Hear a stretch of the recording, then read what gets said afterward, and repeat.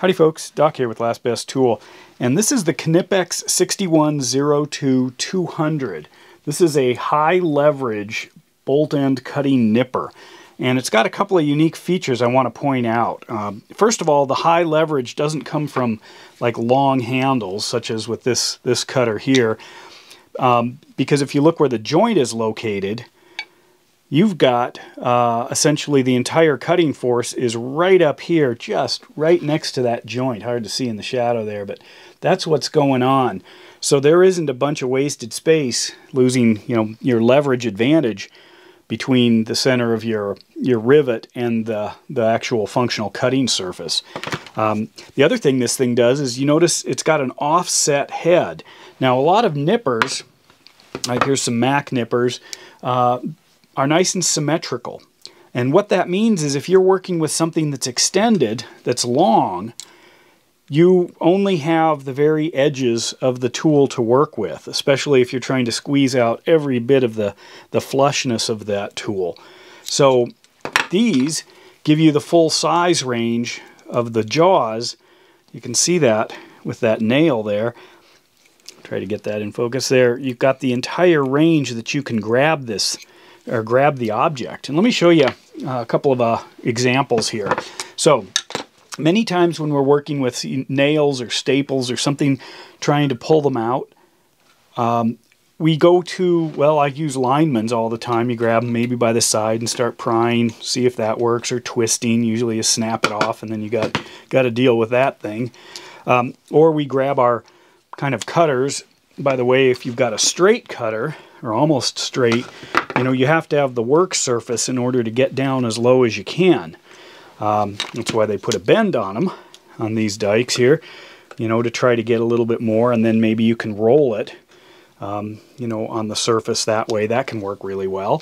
If you need extra, if you're cutting something off, trying to get flush, obviously the thickness of the tool is pretty crazy. You got to deal with that, or get right up and try it. But anyway, that's where these come in.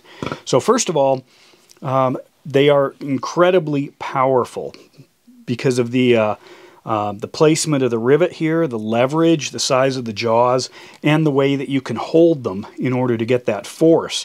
A lot of times you want to get nails out, and these work very well because even with two fingers here, I can easily just pull that nail because there is an enormous amount of leverage here, and it's got this bump on the back that's designed as the fulcrum.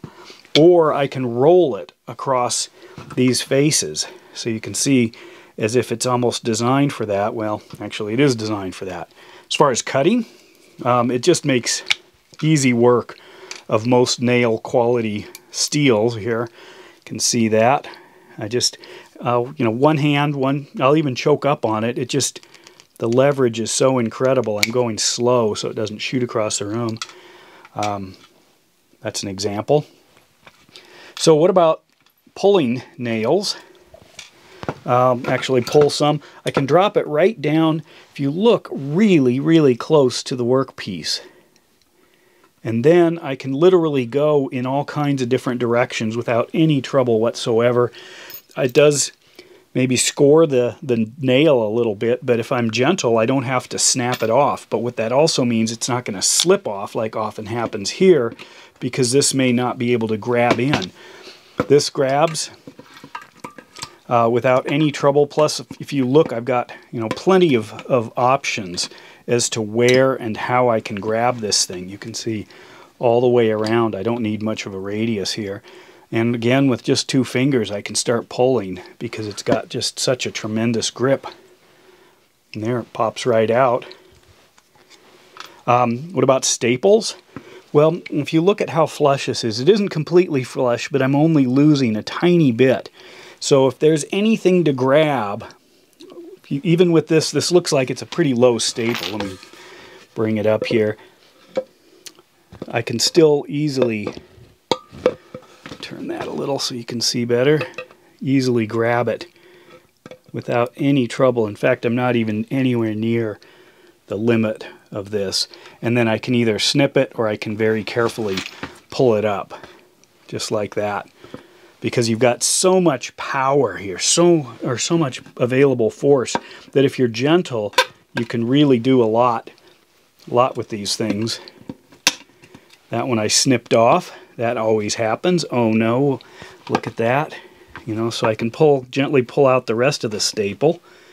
There it is, but I've got this little nub here, and I normally pound those back in, but I can grab this with the very tip. Oops, and pull it out. I'm trying not to snip it off. Use two hands here. Maybe you can see better this way. Go right in on the very tip and start rocking it, and look at that. I can gently pull it right out. So there it is. The Knipex 6102-200s. They actually came in this box. Actually, they came with this box. They had managed to escape by the time it arrived to me. But anyway, they're available in a few places. I found them difficult to find. I'll put a link in Amazon. And this was the only handle that was available. But there they are. With that, Doc out.